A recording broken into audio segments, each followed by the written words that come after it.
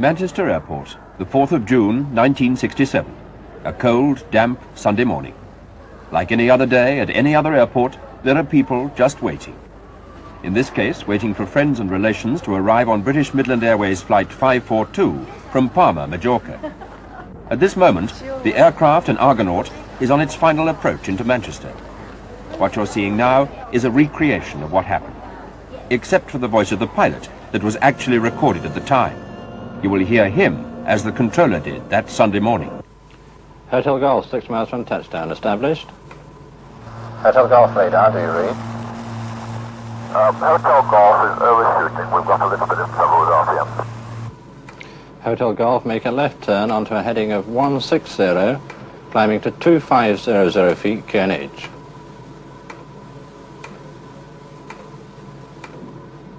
Hotel Golf radar, why are you overshooting? We've got a little bit of trouble with RPM. That's right, you. Hotel Golf, continue your right turn now onto a heading of 020, climbing to 2500 feet, QNH 1025. Hotel Golf, advise when you're ready to recommence your approach. Only the controller here at Manchester and the crew of the aircraft knew at this moment that the Argonaut Golf Alpha Lima Hotel Golf had turned away and for some reason was going round in a right-hand circle over Stockport before coming into land. And only the crew knew why.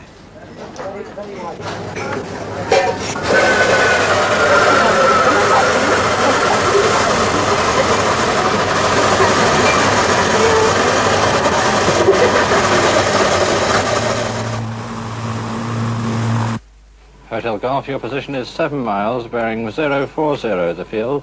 What is your level now? Hotel Golf, Understand 1000? Roger. Roger, turn right, heading 180. Hotel Golf, can you maintain height? Just about. Roger, you are 8 miles from touchdown. Continue your right turn now, heading 200. Maintain as much height as possible. Hotel Golf, we're unable to maintain height at the moment. Roger, you are 8 miles from touchdown, closing from the right. Hotel Golf, I've lost radar contact with you due to your height. Adjust your heading on the ILS and report established. We have the legs to our right, and we're 800 feet this time, just maintaining height. Roger, Hotel Golf. Hotel Golf, will you get the emergency up? Affirmative, the emergency has already been laid on. I now have contact with you 6 miles from touchdown. How far? 6 miles from touchdown. Hotel Golf, we're now 500 feet. Roger, your height should be 1850 feet. Hotel Golf. Hotel Golf, no radar contact. Hotel Golf radar, do you read?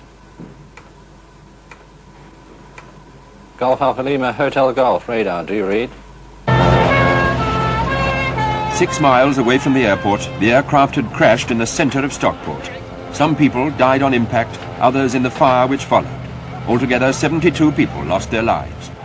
No one on the ground was hurt. Only 12 people on board survived, including the pilot and stewardess. Why did it happen? Board of Trade investigators began work within a few hours. Their inquiry was to become long and difficult. Today, more than a year later, the reasons why are made public. One of the first things they did was to find witnesses. Hotel Golf crashed close to Stockport town centre, 6 miles from the runway at Manchester Airport. 3 minutes before the crash, Hotel Golf had been heading north to reposition for a second approach. A Manchester policeman, Alan Faulkner, saw the Argonaut passing near his house in Gorton. On that Sunday morning, I'd returned from a friend's home. The weather it had been raining, cloud was low, but it was quite dry. And the sound of a piston engine aircraft flying at low altitude attracted my attention, and I looked over into this direction between the 2 rows of houses. It was at about 300-400 feet, certainly no more. The large BM on the tailplane attracted my attention, and just on the fuselage below the tailplane were the words Canadair 4. And then the plane came out over in an arc towards Ordenshaw Reservoir, flying with its nose lifted, tail down, a slight rocking, but nothing untowards. It certainly didn't make me think that the plane was going to crash immediately or in the future. It seemed that a plane in trouble, but that was managing quite all right.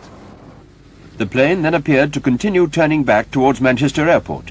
4 miles further on, Hotel Golf was seen by an official from the gas board, Desmond Ray. I was in the house at the time, and the aircraft appeared to pass over, and the engine sounded very loud. I came out into the back garden and saw the aircraft just about here. There was nothing sounded abnormal about it, apart from it being very low. I could make out the name on the side, British Midland, and the letters BM on the tail fin. The aircraft tried to gain height as it was going up towards Alton Green, and then it seemed to trail off down behind the houses and seemed to dip down very low over the second telegraph pole just beyond. Hotel Golf turned into the approach path of Manchester Airport. It completed its circle and was then in a direct line for a landing on the main runway. Nose up, tail down, obviously flying very slowly just before it hit the ground. But no mention of fire and no suggestion of pieces falling off the aircraft. Lower and lower, it avoided a gasometer and flew towards 2 blocks of flats and a hospital. Whether by luck or by skill of the pilot, it hit nothing. It flew on as far as Hope's Car, an open site behind a garage, and here, finally, it crashed. Within seconds, the airliner had become a heap of tangled wreckage. By chance, the first man to arrive was somebody who knew what to do. Bill Oliver is a Stockport policeman. About 10 past 10 on the morning of the crash, I was riding this motorcycle along Waterloo Road towards that direction when I saw the plane, which would only then be about 50 or 60 feet in the air, with the left-hand wing higher than the right, coming diagonally towards me.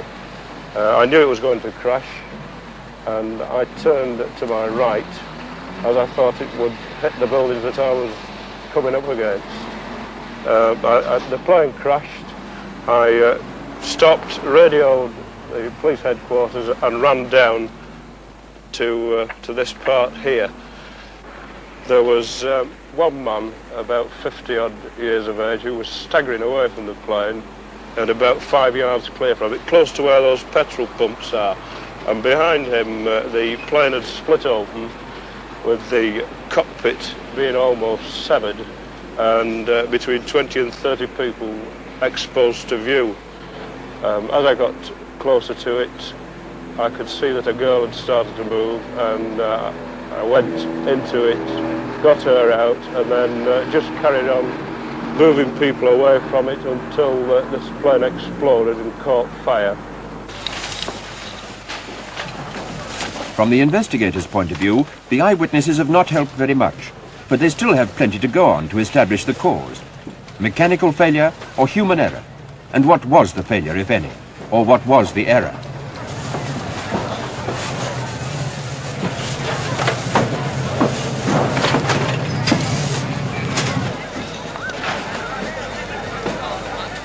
One vital witness was dragged from the remains of the flight deck. Miraculously, the pilot survived and was soon out of hospital. Captain Harry Marlowe is 42. He's been flying since he was 19. He's been flying the route to Palma for 9 years. His memory of the flight might have cleared up the mystery, or at least given the investigators the lead they needed. His first officer cannot help, because he was killed. Captain Marlowe can remember that the flight was uneventful up to the time that they passed over Congleton in Cheshire. His head was injured when the nose of the aircraft broke up, and now, at home in Nottingham, where he lives with his wife and 2 children, he can remember nothing of the last few minutes. No evidence, then, from the captain, apart from his conversation with the controller that he was having a little RPM trouble. In other words, difficulty with the speed of at least one engine. This, and the fact that Hotel Golf had been losing speed and height, suggested trouble with the engines or propellers. So, from the wreckage, they disentangled the propellers. Can you move, lads? Lads! Can you move back a bit? You've got brake, fellas. The propellers were taken by the Accidents Investigation Branch to the Hawker Siddeley workshops at Stevenage. In hospital, Captain Marlowe had remembered just enough to ask which engine was it. These propellers might give the answer. And not only the blades, but more important, the mechanism which allows the pilot to control them.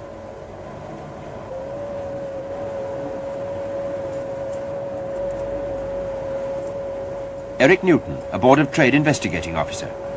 This is the root end of a propeller blade, and in order to determine the pitch angle, as it wasn't possible to determine this from the damaged propeller blades, we had to resort to impact markings made when the blade struck the ground, and these are clearly defined on the soft root end shim plates, and by mating these to the spider of the propeller, we were able to determine the pitch angle of the propeller.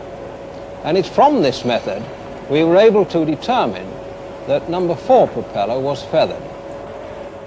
The mechanism is designed so that the angle of blades can be altered in flight, each blade being made to rotate so that it meets the air at a coarser or finer angle. Should an engine fail, the pilot will feather the blades with a special control to stop the propellers rotating in the airflow. This is number 4 propeller, a variable pitch propeller of American manufacture, established as being in the feathered position, whilst numbers 1, 2 and 3 were in the normal operating pitch. Tests and examinations have shown no evidence of mechanical failure, no evidence of going into reverse pitch, so there we are. 1, 2 and 3 in normal pitch, and number 4 propeller feathered, but we don't know why. Now the investigators were getting somewhere. One of Hotel Golf's 4 propellers was feathered. This suggested an engine failure, but the airliner should have had no difficulty in reaching the airport safely on its other 3 engines. Somewhere among all this wreckage were the Merlin engines. They were found, battered and buried, and hoisted up to be taken away to be examined.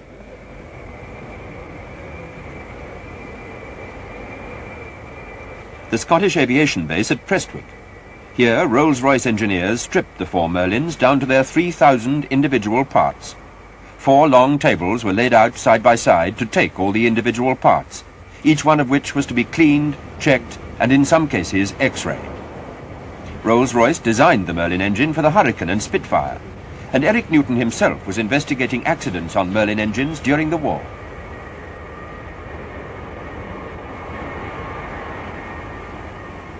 Engines 1 and 2 on the port side, 3 and 4 on the starboard side. From the impact marking, they could say which engines were running and which engines were not. They confirmed that number 4 engine had been stopped, and they made a new discovery about number 3 engine. It was probably windmilling. That is, the propeller was being turned by the airflow and not by the engine. They established, however, that there was no mechanical reason for the failure of these 2 engines.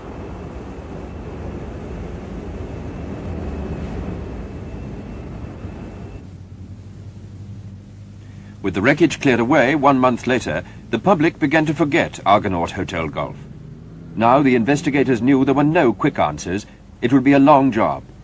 They now thought that the airliner had been flying with 2 out of its 4 engines out of action, for no obvious reason. Had something else happened, something in the cabin, something the passengers would have noticed?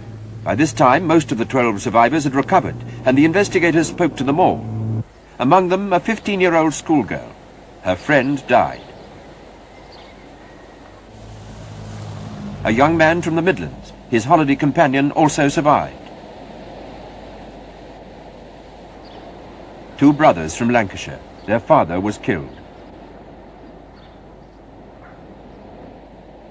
The hostess, Julia Partleton, she escaped with severe burns. They remembered the horror, but very little that helped. Today, some of them are still haunted by it. But when the site of the crash had been cleared, 4 of the survivors returned to the place where they had so nearly been killed.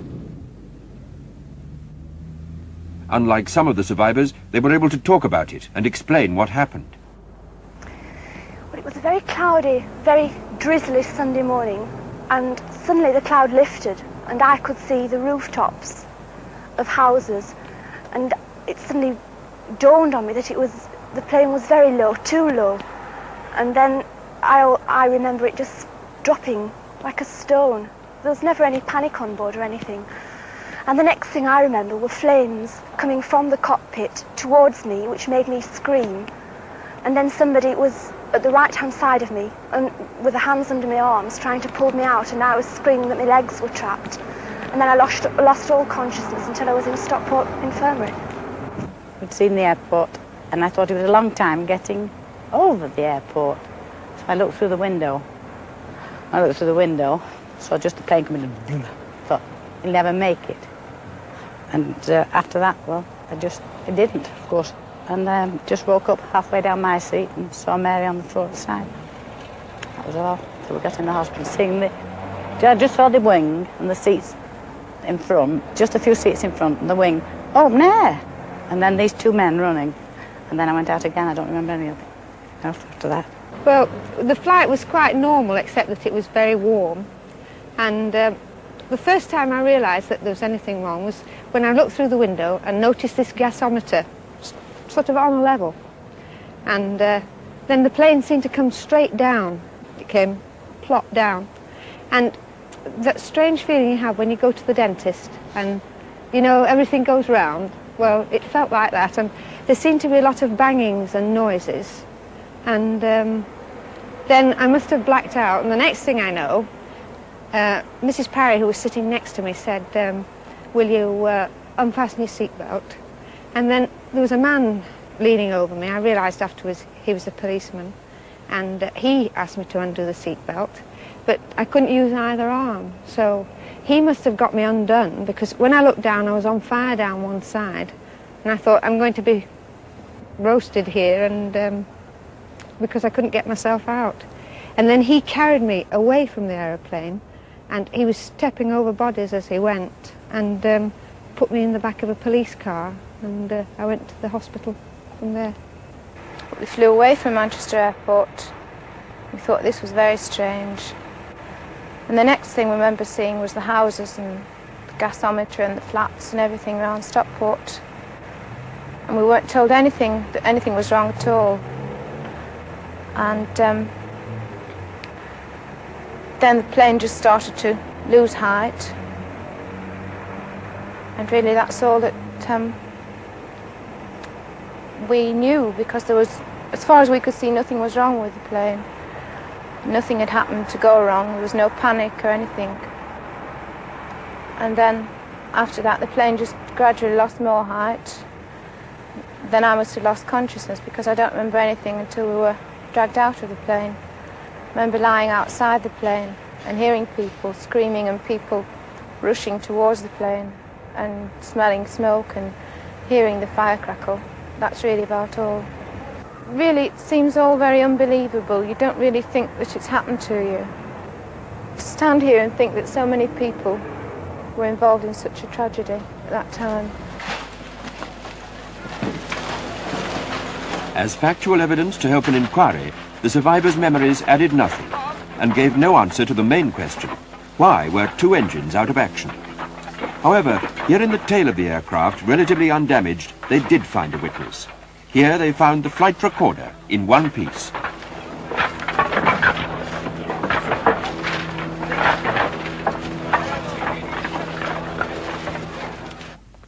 In this case, not a black box, but a bright orange ball.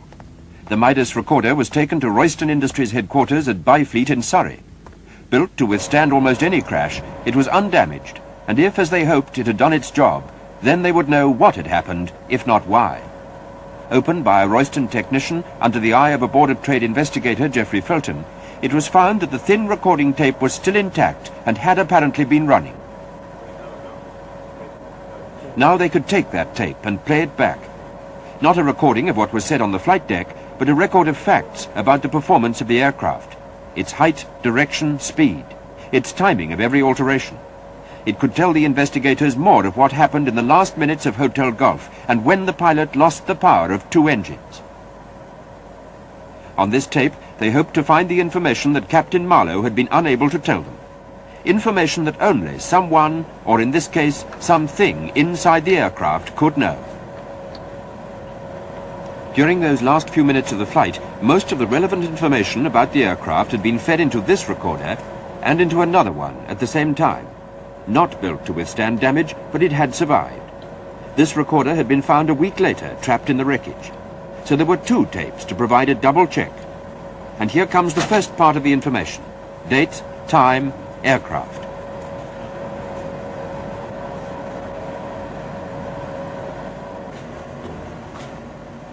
Now the flight information.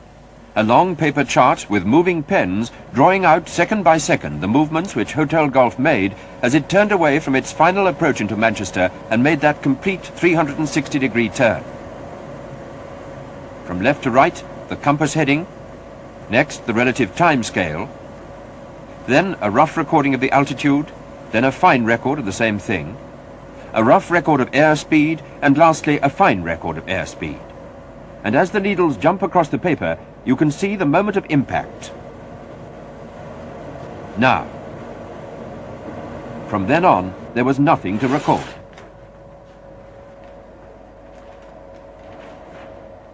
And now the work began. The analysis stage by stage of each separate line. What they record and what they actually mean. Well, this looks like the end of the trace here, the point of impact. You see, that's where the pins dropped down, is it? That's fine. Yes. That's altitude, fine, yes. And course. Just a moment, what scale, what paper speed have we got here? 10 millimetres per second? 10 millimetres a second. Fine. So that's, that much there is 40 seconds. Yes, fine. Well, we've got a complete 360-degree turn here, apparently, haven't we? Yeah, well, no, not a complete 360-degree. It goes from west through north. No, I mean the total. This is a complete 360 here. Ah, yes. Through there, yes. The flight recorder information took many weeks to analyse.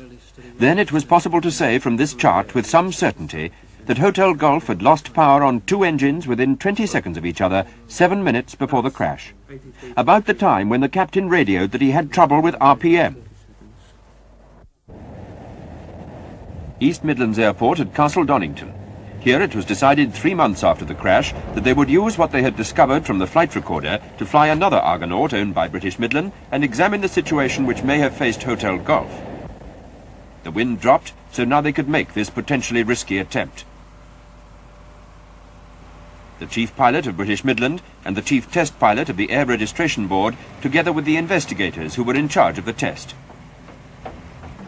No passengers, but enough sandbags to simulate exactly the same load that had been carried by Hotel Golf.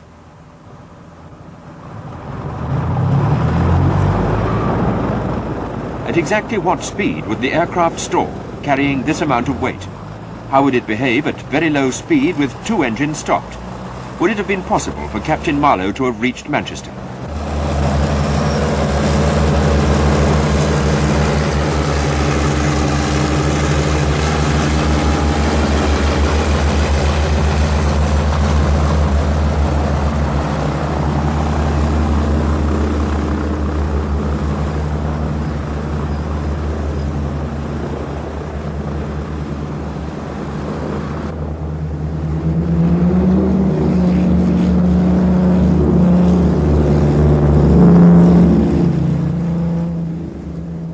They climbed high up to give themselves plenty of airspace underneath, and they flew over the most deserted countryside they could find.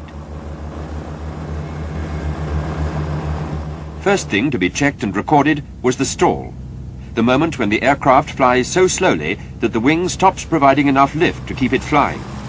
The engines were throttled back until the speed had dropped so low that the airflow began to break away from the wings, buffeting the whole aircraft. And still they held the nose up until the speed dropped below 100 miles an hour. The airflow broke away from the wings and the nose dropped.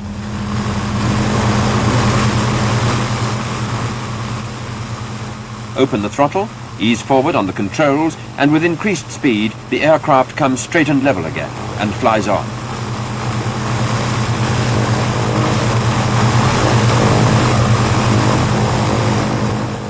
Now the captain cuts one engine and feathers the propeller, so that it comes to a standstill. This is how Hotel Golf would have been with only one engine stopped, and the propeller as it was found after the crash.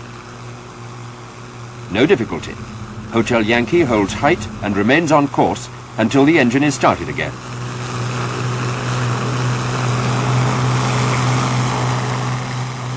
Now the big test.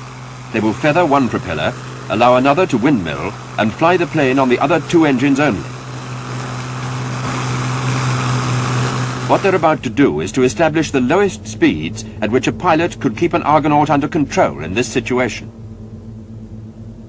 The starboard engines are throttled back and the aircraft slows down.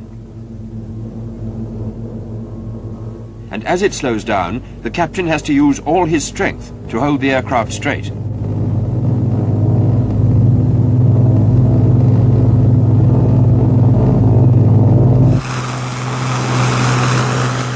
He can only just manage to hold the aircraft straight, but he loses height and he's flying right on the edge of the stall and dangerously near to spinning.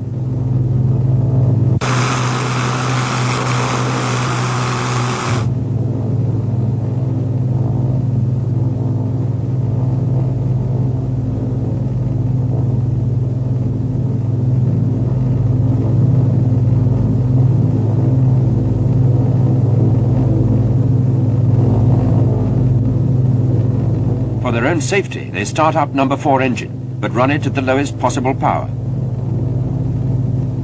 Meanwhile, the port engines are running at full power.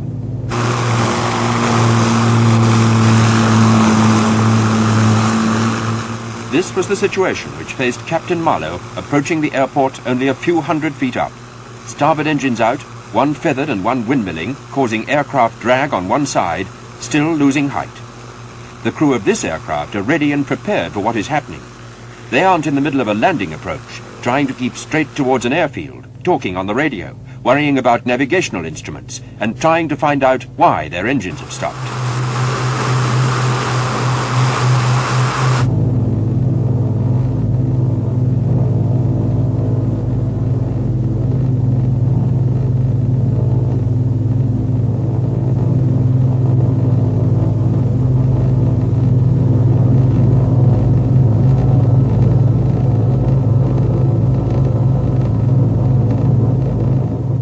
So, Hotel Yankee has behaved just in the way they believed Hotel Golf behaved over Stockport.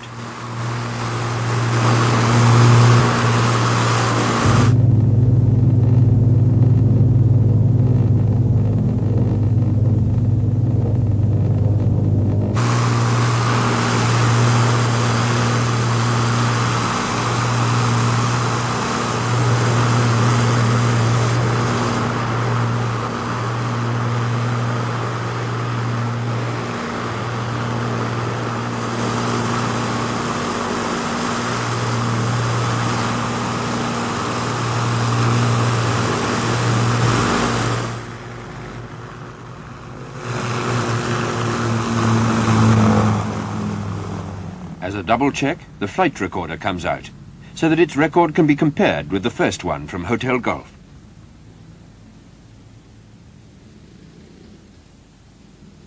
For the pilot, the test flight had lasted a long 2.5 hours.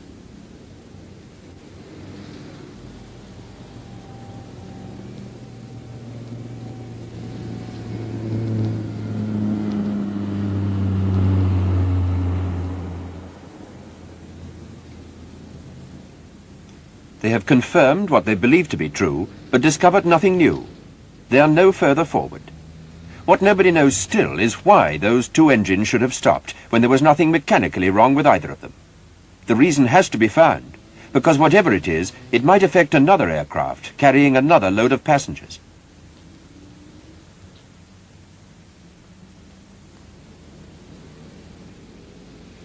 Farnborough Royal Aircraft Establishment.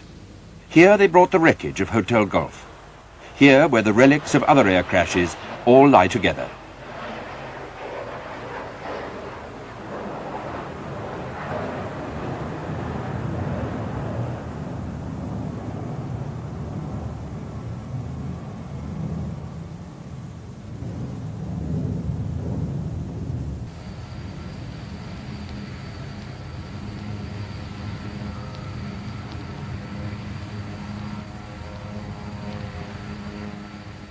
The wreckage from Stockport was taken inside the hangar and reassembled. At this stage, it was necessary to look at the airliner as a whole. All sections of Hotel Golf were gathered together: engines, propellers, wings, fuselage and tail. The entire aircraft was then rebuilt piece by piece.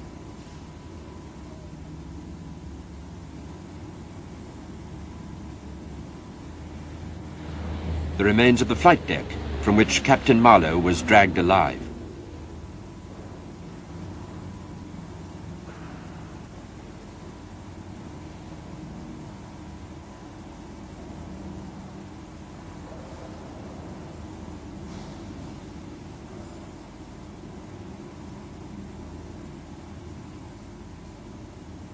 It was one of the investigators, Richard Clark, who took on the job of rebuilding the wreck almost single-handed. And here in the flight deck, he made a discovery which might have been important.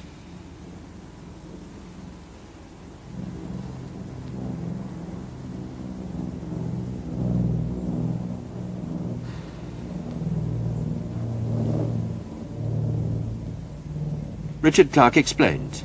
This is the engine instrument panel, and we're particularly interested in the engine RPM indicators.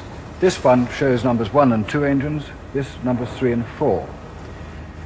What was rather nonplussing, went on test, this one worked all right, but number 3 and 4, which is a dual pointer, as you can probably see, when number 4 motor was actuated, number 3 needle moved. This again was a bit odd, so we then found, when we turned the harness round the opposite direction, number 3 to number 4 and vice versa, the needles then worked in their correct sense. On strip, we then found that the gearbox driving pinions from each motor to each needle had been reversed, and consequently this was put right when you reversed the harness. It was a red herring, unfortunately. But this wasn't a red herring. This is the rudder trim tab, a small control surface on the back of the rudder. The tab is designed to reduce pressure on the pilot's rudder pedals. If it was true that Captain Marlowe had been having any trouble holding the aircraft straight, then the trim tab would probably have been set well off center. It was, and not only the tab itself. When Richard Clark inspected the flight deck, he found further evidence. This is a bit awkward to get at, to show you. This is the rudder tab wheel here at the top, and underneath is the indicator. And this indicator shows 12 degrees nose left and confirms the setting of the tab at the rudder itself. So reconstructing the entire airliner has produced no further clues.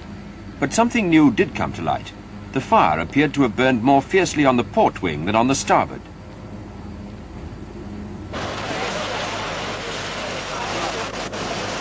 From the point of view of preventing another accident like this from happening, the team was still no further on than it had been on that first Sunday morning. And the pressure was growing for the public inquiry to be started. What the captain had described as a little bit of RPM trouble was just as much of a mystery now as it had ever been. If the second pilot had lived, or if Harry Marlowe had been able to remember, they might have been able to solve it in a matter of minutes. All the investigators could really tell the public inquiry was that Hotel Golf had crashed with 2 engines out on the starboard wing, but they couldn't tell why. Was there any significance in the lesser fire damage on the starboard wing? Had they run out of fuel? Certainly they'd left Palmer with enough fuel to spare, and anyway, if they had run out of fuel, why had 2 engines kept going until they ploughed into the ground?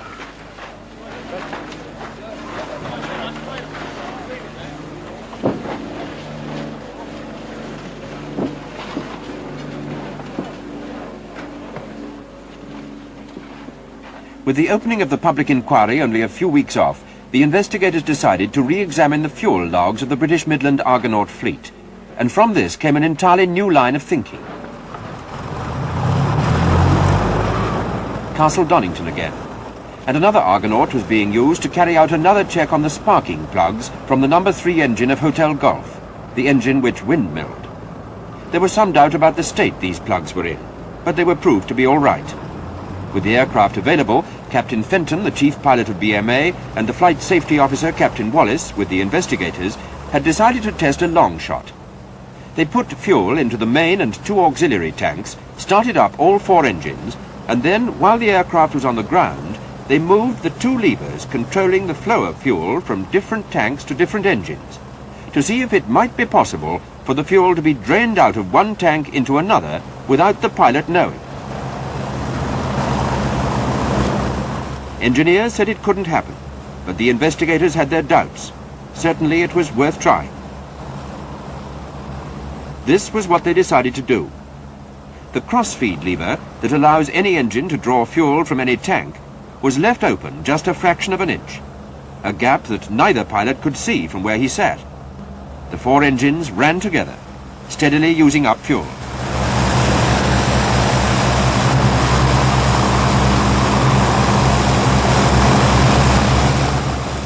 If there was any truth in the theory, then sooner or later one tank would run dry and the engine would stop.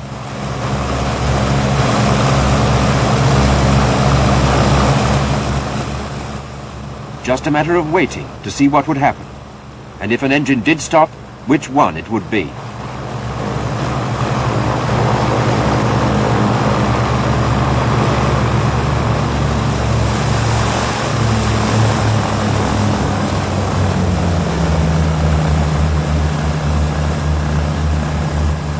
And it was engine number 4.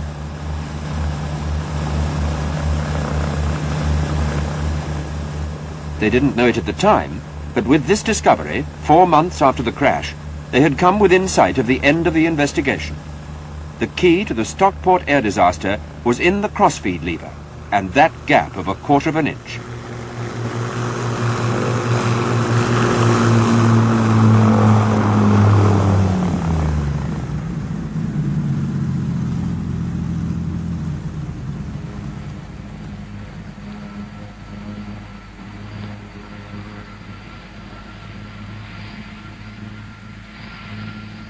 From this test and others like it, the investigators were able to say that if the crossfeed cock is left not quite shut, then fuel can be pumped from one tank to another, probably in all directions. This could explain why fire damage was greater on the port wing. There was less petrol in the starboard wing. But it didn't explain why number 3 engine was windmilling, unless the fuel pumps were pumping in air from the empty tank of number 4. And that was basically all that was known when the public inquiry opened at Burlington House in London in November, nearly 6 months after the crash. An inquiry at which every known fact was to be brought out, every relevant detail. An independent chairman, 2 independent assessors, evidence from the board's own investigators, representatives of the airline and the makers, Canadair, lawyers, engineers, experts on every aspect of flying. There were maps to show where the aircraft was at every stage, papers and documents of all kinds. And among all the people there were 2 whose interest in the inquiry was rather different from the others. Mrs. Marlowe, the captain's wife, and the one man with more personal interest in the case than anybody else, Harry Marlowe.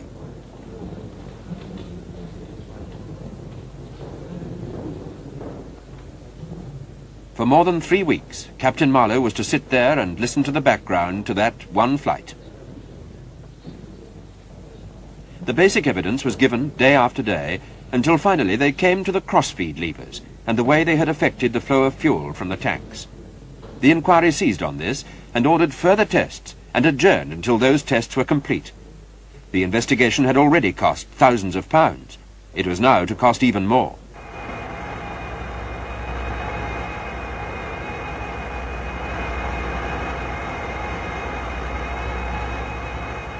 Another British Midland Argonaut was taken to Boscombe Down, and here the fuel system underwent the most intensive testing that could be devised.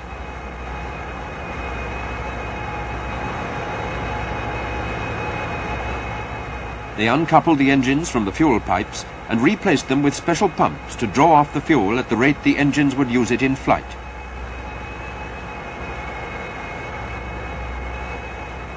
With this machinery, they could discover not only how much fuel was being used from each tank, but if there was any cross-feeding going on, where it was coming from, where it was going, and how much.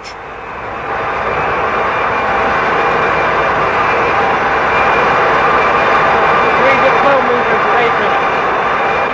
Number 3 radiometer 410. Number 4 radiometer, 411. Flights were simulated with the crossfeed levers closed and with them just that quarter of an inch open. Tank pressures were recorded and compared.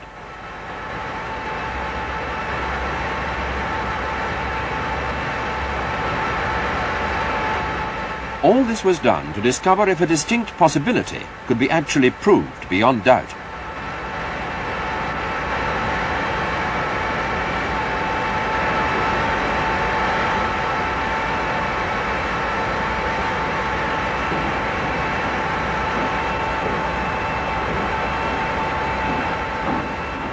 Proof was important to Captain Marlowe as well.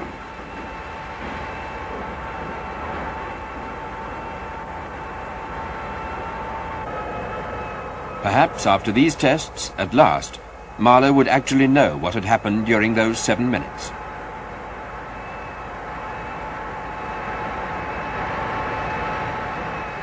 They continued with the test rig.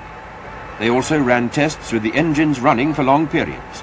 Tests that would have been impossible in anything but this freezing weather, because the engines would have overheated. 50.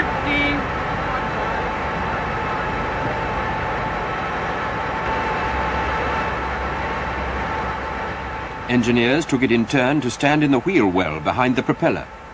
Metal pipes had been replaced by transparent tubes so that they could watch for bubbles, which would mean that air had entered the system.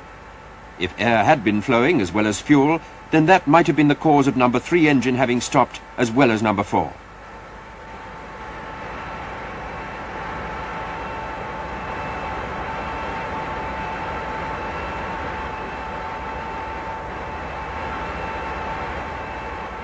This was what was left in number 4 tank at the end of a test with the crossfeed levers just not quite shut.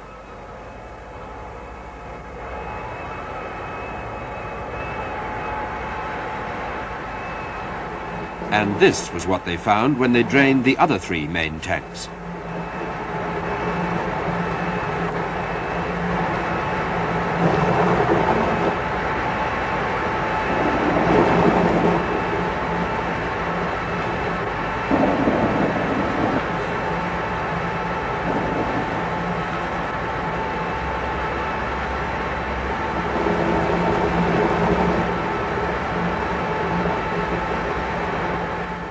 This alone was probably enough evidence for Harry Marlowe.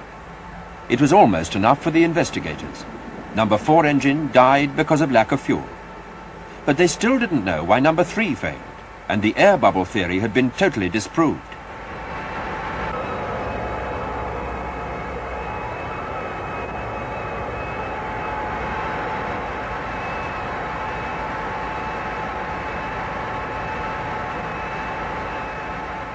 After all this, back to Burlington House to resume the public inquiry. And now it is March, 9 months after the crash. For 2 weeks, the public inquiry faced the puzzle of what had happened to number 3 engine. When the public inquiry closed, the assessors took over, and for several months more sifted and evaluated all the evidence. Today comes their official report. And this is what it says. Number 4 engine did stop because of fuel starvation. Number 3 engine may have stopped for the same reason, or for a different one. And what you're going to see now is what might have happened on the flight deck of Hotel Golf during the last 7 minutes before the crash.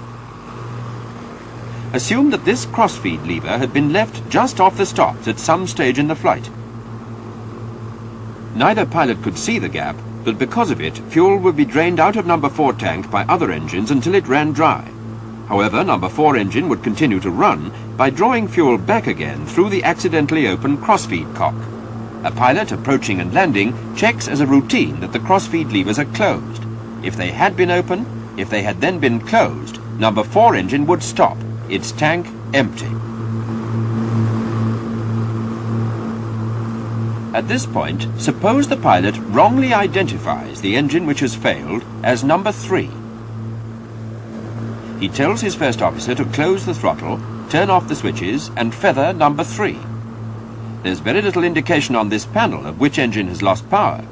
Until the engine's feathered, the propeller still goes round.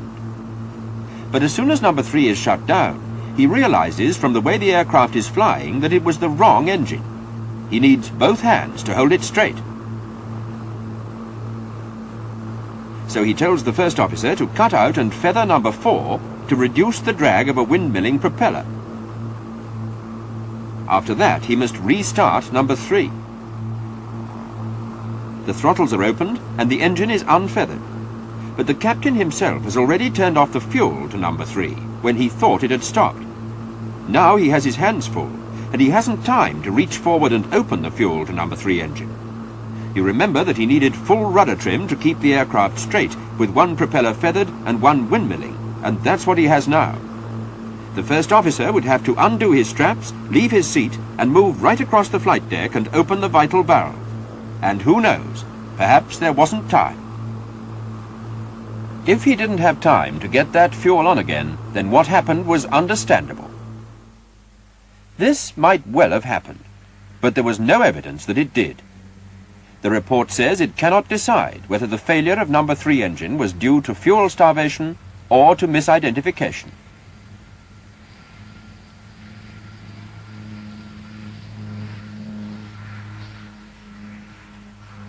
How important is this report to air travel today?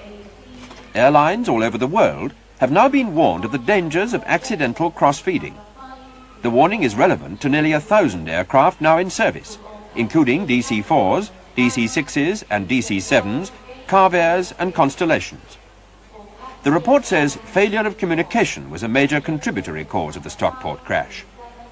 BOAC discovered this crossfeed danger 15 years ago in 1953 and told the makers, Canadair, about it. Canadair apparently told no airlines and didn't change their flight manuals. Aer Lingus and the independent airline Invicta also knew about the danger. Others didn't. In 1953, there was no machinery for sharing information of this kind among the airlines. Today, there is. Today, stewardess Julia Pottleton is flying again for a living, with British Midland Airways. It took her months to recover from her injuries, but now she's completely fit. And finally, Captain Marlowe. There is no reflection on him in the report. But because his injuries make him permanently unfit, his license has been cancelled.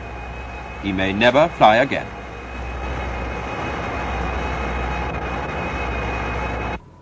Hotel Golf, continue your right turn now, heading 200.